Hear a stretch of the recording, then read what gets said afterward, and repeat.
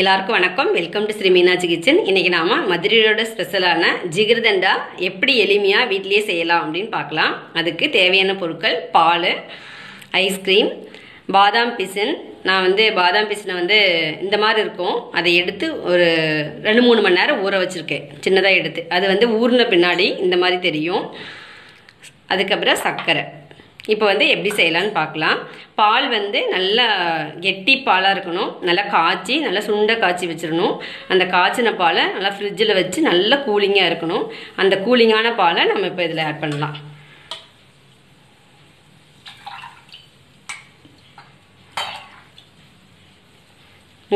Milk mat இருந்தால் கூட நீங்கள் ஆட் பண்ணிக்கலாம், அதுவும் நல்லாயிருக்கும்.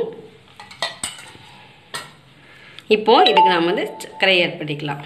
ஒரு 5 ஸ்பூன் சர்க்கரை போடலாம். சர்க்கரை கூடுதலாக இருந்தால் தான் நல்லாயிருக்கும்.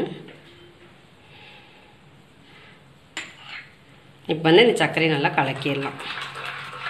இந்த பாதாம் பீசன் ரொம்ப உடம்புக்கு நல்லதுங்க. குளிர்ச்சி இந்த வெயில் காலத்தில் அதை சேர்த்துக்கிறது நம்ம உடம்புக்கு நல்லது. வெளியில் போயிட்டு வரோம், நம்ம ரொம்ப உடம்பு சூடாக இருக்கும். அப்போ டெய்லி ஒரு தடவை நம்ம இதை எடுத்துக்கிட்டோம் அப்படின்னா உடம்புக்கு அவ்வளோ நல்லது. நிறைய மருத்துவ குணங்களும் இருந்தது. இப்போ இந்த நல்லா கலக்கியாச்சு. நல்லா சர்க்கரை கரையிற நல்லா கலக்கிடுங்க. கெட்டி பாலாக இருந்தால் தான் நல்லா இருக்குங்க, நல்லா டேஸ்ட்டாக இருக்கும். இப்போ இதில் நம்ம 2 ஸ்பூன் சேர்த்துடலாம்.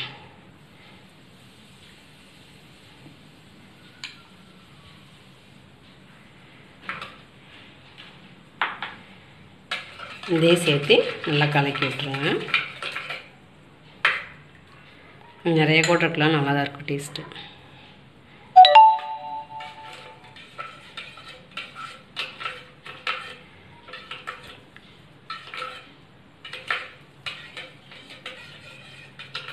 பாருங்க நல்லா கலக்கியாச்சு.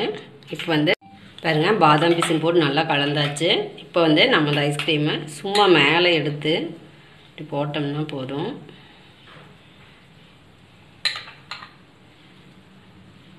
அப்படியே போட்டு குடிச்சிக்கலாம். அவ்வளோதாங்க, ஜிகிர்தண்டா ரெடி ஆயிடுச்சு. இந்த மாதிரி நீங்கள் வீட்டில் செஞ்சு பாருங்கள். பிடிச்சிருந்தால் லைக் பண்ணுங்கள், ஷேர் பண்ணுங்கள், கமெண்ட் பண்ணுங்கள். என்னோடய வீடியோ முழுசாக பாருங்கள். சப்ஸ்கிரைப் பண்ணாதவங்க சப்ஸ்கிரைப் பண்ணுங்கள். மறக்காமல் பெல் பட்டனையும் கிளிக் பண்ணுங்கள். தேங்க்யூ.